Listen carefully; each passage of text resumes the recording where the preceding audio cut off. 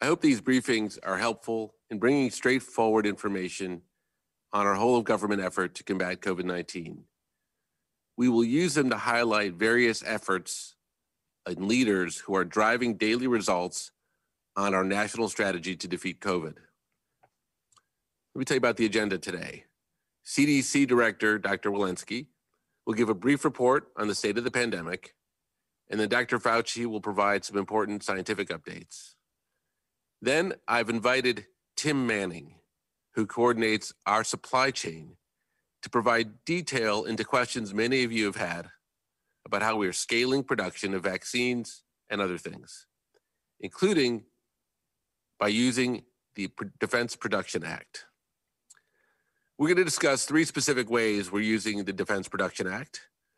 First, to increase existing supply of vaccinations Americans need. Second, to scale production of the tests that Americans need to get back their lives. And third, to reduce our long-term dependence on foreign production of supplies that we need to protect our workforce and fight pandemics. Before we get to that, I have an announcement or two to make at the top. So on Monday, you heard me announce that the Biden administration will scale production of at-home COVID tests from a company called Ellume. At-home tests are one of the key steps to getting back to normal life. We announced that by the end of the year, Ellume would be producing 8.5 million tests. Today, you'll hear even more action on testing. We will announce that 6 more companies will surge manufacturing of at-home test kits, with the goal of, by summer, having millions of Americans being able to access at-home tests at a multiple of what we talked about on Monday. It won't be easy, and it is not happening overnight, but today's announcement represents another step on the long journey back to normal life. In addition, I want to announce that the Secretary of Defense, Lloyd Austin, has approved FEMA's request to augment and expedite vaccinations across the country. He's ordered the first contingent of more than 1,000 active duty military personnel to support state vaccination sites.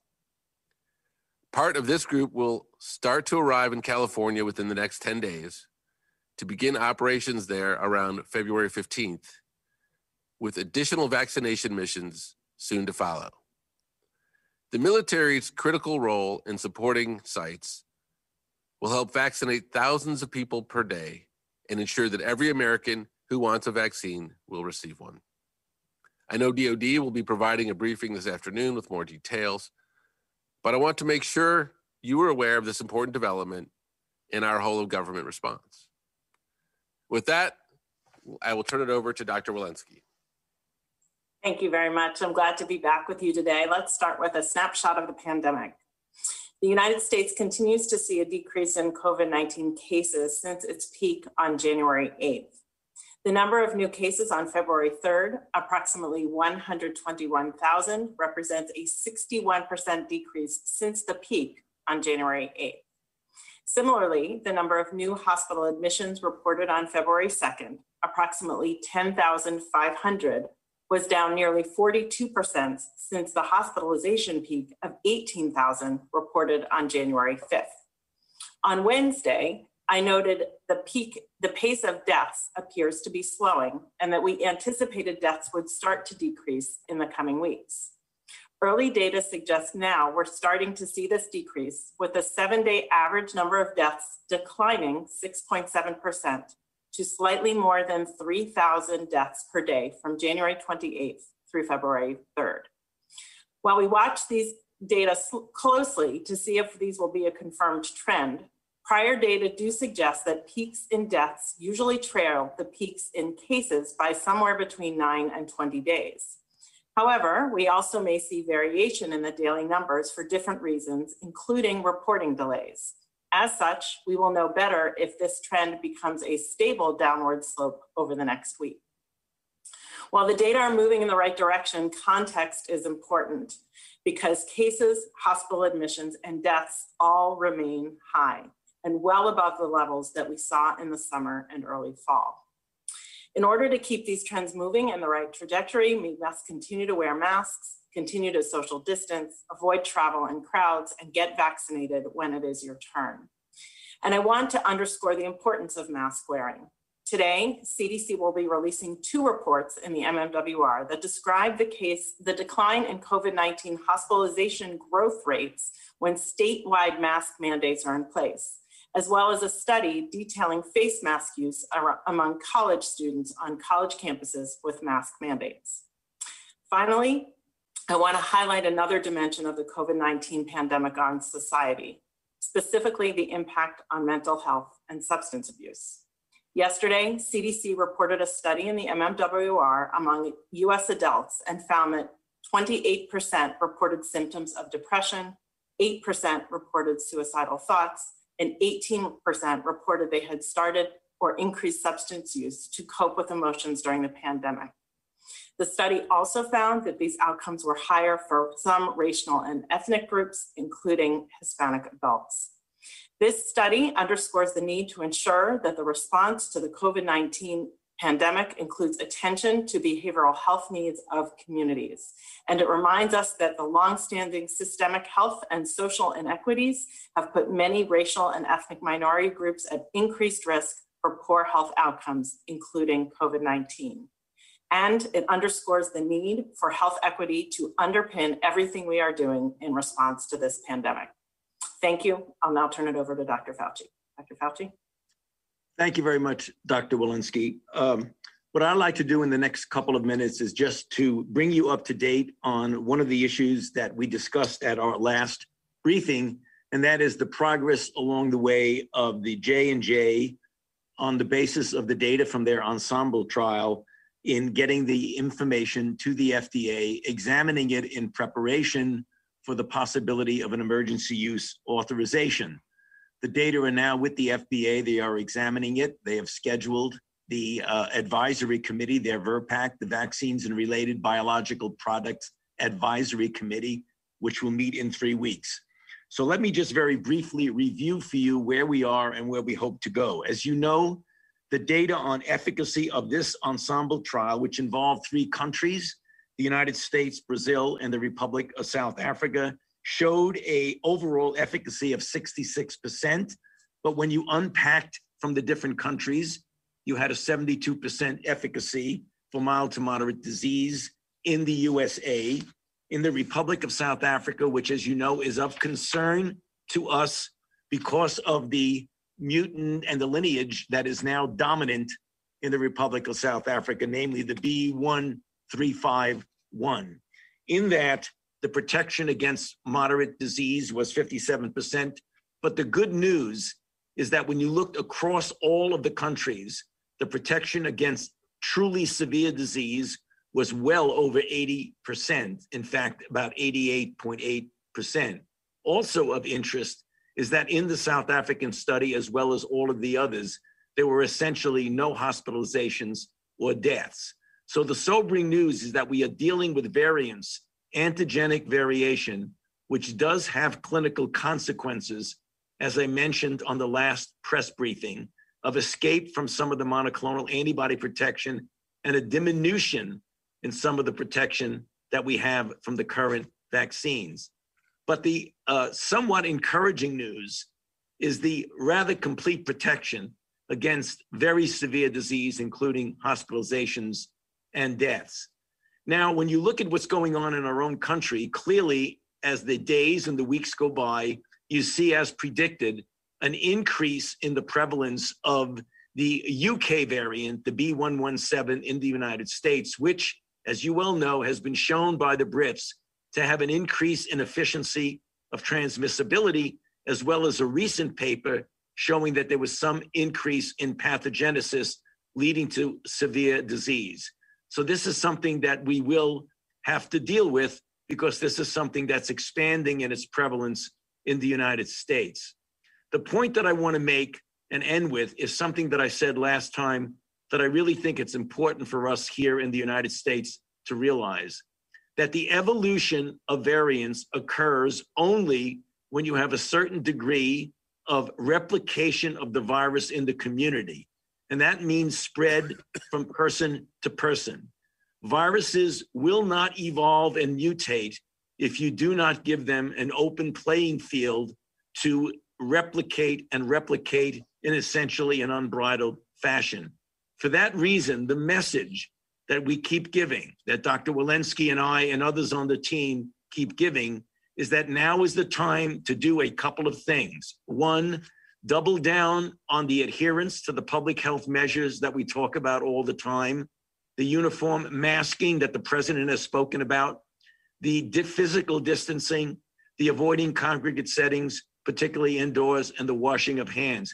At the same time as another very important mechanism of dampening down the replication in a given community is the distribution efficiently and effectively of vaccines. You'll be hearing about that in a moment, but the message that we have, when a vaccine becomes available to you, get vaccinated. You will not only be protecting yourself, your family, but you will be making a major step in a positive way to protecting the community. I'll stop there and back to you, Andy. Thank you. Tim? Thank you, Andy. Thank you, Dr. Fauci, Dr. Walensky. So first, since I may not be as well known as Drs. Fauci and Walensky, please allow me to introduce myself. My name is Tim Manning. I'm the National Supply Chain Coordinator for the COVID response. I'm an emergency manager, having done disaster and emergency response for the past 25 years. And I've worked at the local and state level and served as a deputy administrator at FEMA for 8 years.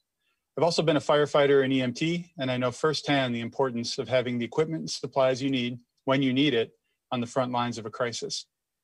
Right now, I work with teams across the government, from Department of Defense to the Department of Health and Human Services, to ensure our country has the supplies we need, not just now, but into the future. That's why on day one, President Biden signed an executive order directing us to use all necessary powers, including the Defense Production Act, to get this pandemic under control. In fact, the administration identified shortfalls in 12 critical categories of supplies. And today, I'm announcing 3 ways in which the administration is using the Defense Production Act authorities to fight this pandemic. One has an immediate impact. One will be felt over the next few months, and one will help diminish our reliance on foreign manufacturing for PPE over the long term. Our first action gets Pfizer more equipment and supplies that are enabling them to ramp up production and deliver more vaccine faster.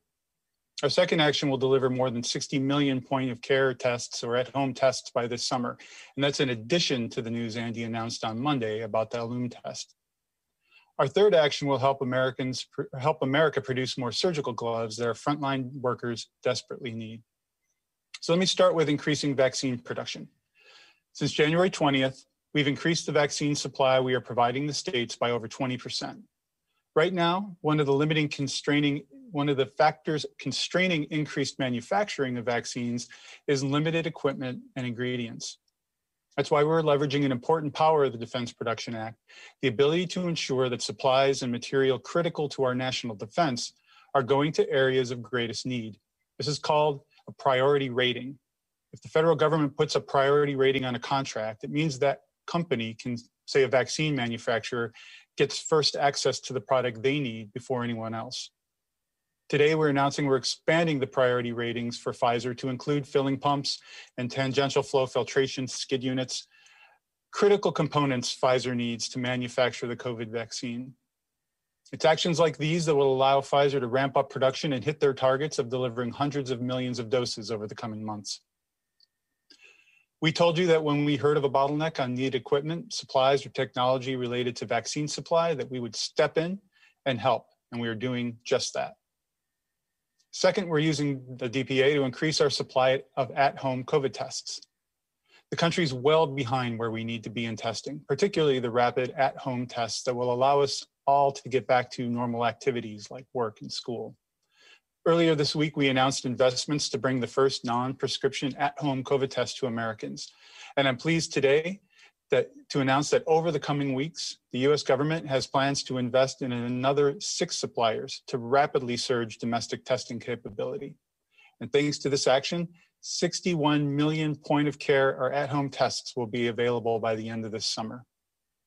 To do this, we'll help industry partners construct new plants and build new production lines here in the United States, bringing critical capacity to the fight and reducing our vulnerabilities to disruptions in the supply chain. And third, we're very focused on procuring the personal protective equipment, or PPE, to keep America's frontline healthcare workers safe. There's a grave need for masks, shields, and gloves, and we currently aren't producing these at the rate we need in order to keep up with demand. We're already working to increase the availability of N95 masks to frontline workers, but another critical area of concern we hear over and over is surgical gloves. Right now, we just don't have enough gloves. We're nearly 100% reliant on overseas manufacturers to export to us, our country's surgical gloves that protect healthcare workers. And that's unacceptable, and we're using all of our authorities to fix it. Over the past 2 weeks, we've pushed forward an effort to expand domestic manufacturing of surgical gloves.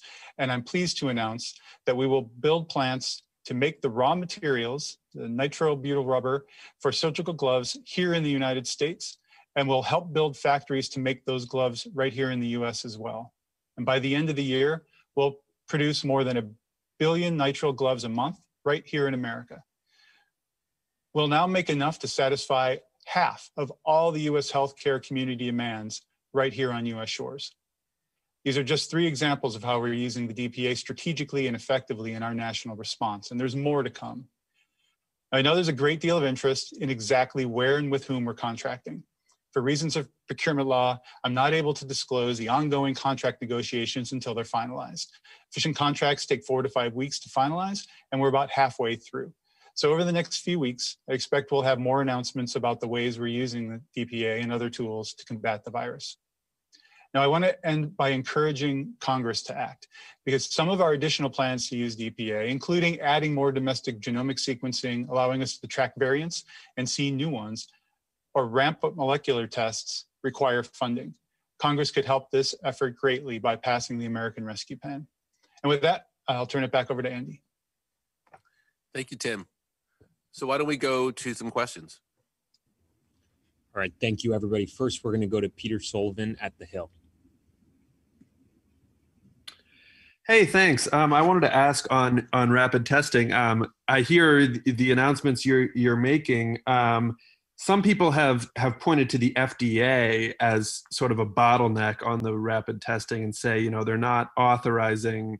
They're maybe taking too conservative a view of accuracy, comparing it to PCR, and not kind of authorizing simple rapid tests that can be, you know, millions per day, maybe even more plentiful than what you're talking about. So I wonder, I mean, is there any consideration of either creating a new approval pathway at the FDA or taking more steps to kind of authorize even more plentiful rapid tests? Yeah, thank you, Peter. Look, we understand that everybody who has something submitted to the FDA wants their product approved. And, you know, I would only observe, having been around the FDA for quite some time, that when they go fast, people criticize them. When they go slow, people criticize them. And I think we should be delighted with the announcement today, which I think is a counterfactual to the question. Having 60 million more at-home tests available over the course of the summer is exactly what the country needs. I think it will change things pretty significantly. So I'm very excited about this announcement, and I think many Americans hopefully will be as well.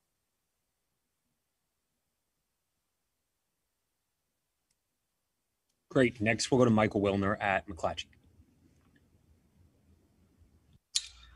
Thanks for doing this. 2 questions from me. First, the Pentagon just announced it approved 1,110 active duty service members to support 5 FEMA vaccination centers. Can you tell us where those vaccine centers will be?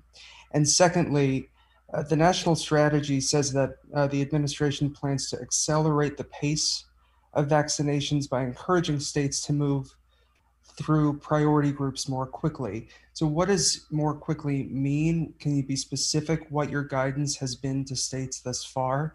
And if you're leaving it to states to manage what about your guidance is different from the prior administration, which also endorsed the ACIP guidelines?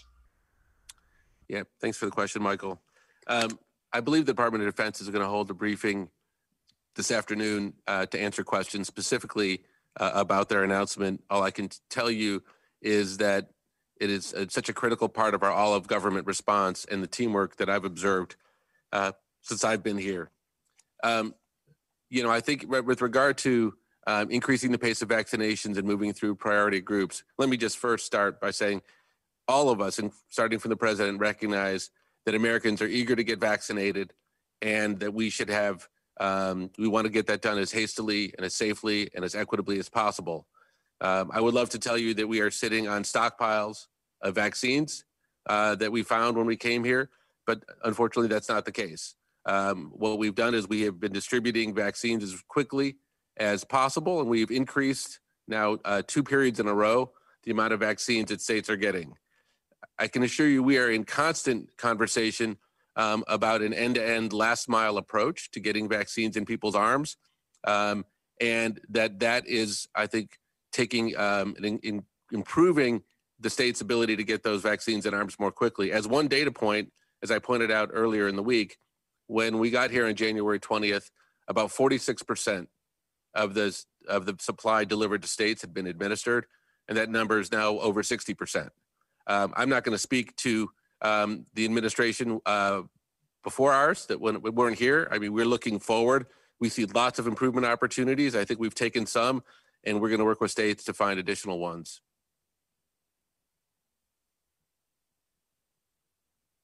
Next question. Great, thanks. Next, we will go to Sarah Murray at CNN. Hi, thank you guys for doing this. I appreciate it.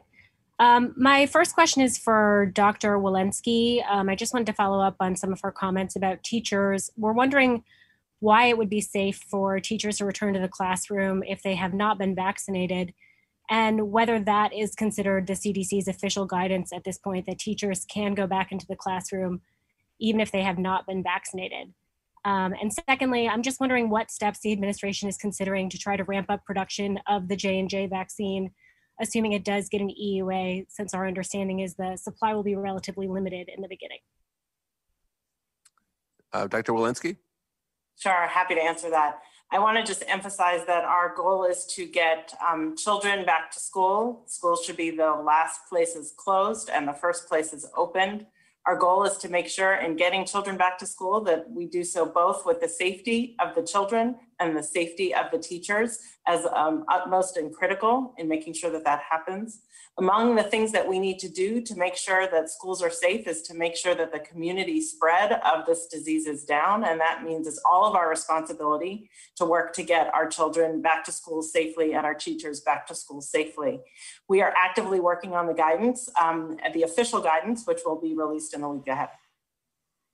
With regard to your second question on Johnson & Johnson, you're correct that as is the case with other vaccines, we have not found that the level of manufacturing allows us to have as much vaccine as we think we need coming out of the gate. And without giving you a direct answer to your question for reasons that I hope are obvious, every option is on the table to figure out how to accelerate manufacturing in the event that the FDA does approve the Johnson & Johnson vaccine. Next question. Next, we'll go to Chris Majorian at Los Angeles Times. Hello. I wanted to see if this is the first official use of the Defense Production Act to speed the production of the vaccines, and wanted to see if this use of the DPA is going to increase the pace of vaccine production ahead of what was previously announced, or just ensure that production meets the targets that were previously announced. Tim, do you want to take the first? And you're welcome to take the second, or I can take the second if you'd like. Sure, thanks, Andy. This amounts to the first sequence of actions in the Defense Production Act that we've taken under the Biden administration over the last couple of weeks. There have been DPA ratings. I think people probably familiar with in the last days of the Trump administration, there was some limited use of the Defense Production Act on the Pfizer vaccine, but there have been DPA ratings placed previously over the course of the last year in the manufacturing of the vaccines by the previous team as well. And as far as the second question, I'll defer back over to Andy. Yep. So I think that the use of the Defense Production Act that Tim outlined is what is allowing, one of the things I should say, that's allowing Pfizer to meet the targets. And I think you may be aware that last week they announced an acceleration of their targets of when they'll be able to deliver vaccines. And I think our partnership with them is one of those reasons. I'm not going to say it's the entire reason, but it's certainly a critical factor. Next question. All right, and last question, we'll go to Tommy Christopher at Mediaite. Hi, can you hear me? Yes. All right, thank you. My question is for Dr. Fauci principally, but really for any of you. First, I had two questions. My first was, can you tell me how frequently you on the team are in contact with President Biden and Vice President Harris, and how responsible do you think they've been to your policy recommendations? And my second question was, are you looking for, or have you seen any evidence of the impact of President Biden's mask orders? So, Dr. Fauci, I would never dream of taking a question that was intended for you. Thank you, Andy. Yes, the interaction with the president is frequent. I mean, we've only been at this now, for just a couple of weeks, and I've already had three interactions with the president in a direct briefing situation, either virtually or twice at the White House, once in the state dining room and once in the Oval Office just last week. So he is very, very much involved, literally on a daily basis, obviously, because you have Jeff Zients briefing him continually. But personally, as a member of the team, together with Dr. Walensky and others on the team, we have seen him at least once a week and maybe a little bit more. Yep. And I think that was this week, I think you're referring to as well, not last week. Still Friday, believe it or not. And on that note, I think, is there another part to your question that we didn't answer? Yes, I was asking, can you hear me still? Yes. All right, sorry. Yeah, I was asking if you are looking for or have you seen any evidence of the effects of President Biden's mask orders? So I'm going to ask Rochelle Dr. Walensky, if you've seen any data that's emerged on increases in mask use recently. Thank you for that question. I think it's probably too early to reflect on what is happening with the mask order now, because it'll be, we have a lot of things that have happened sort of at the same time. First, it is the case that cases are coming down. And I do think the mask order is helping in protect people and having those cases coming down. But all of what is also happening is that, we are coming off of the case bump from the holidays. And so a lot of things are happening at once. We are going to be watching the mask data very carefully. As I mentioned earlier, the MMWR that will be coming out today did demonstrate in 10 states that when mask orders were in place, that after 3 weeks, hospital growth rates went down. So I think it's probably still a bit too early to tell, but I'm encouraged with the decrease in case rates right now. Thank you, Dr. Walensky. Okay, well, thank you all for attending this briefing and our other briefings this week. We think it was a productive week here. The team is working incredibly hard, and we are very cognizant of the fact that the public is eager to get their vaccinations and eager to move beyond this pandemic. And I want to thank everybody on the government side and in the private sector who has been demonstrating all the teamwork we need to get this done and move past it. So thank you, and we'll talk to you again next week.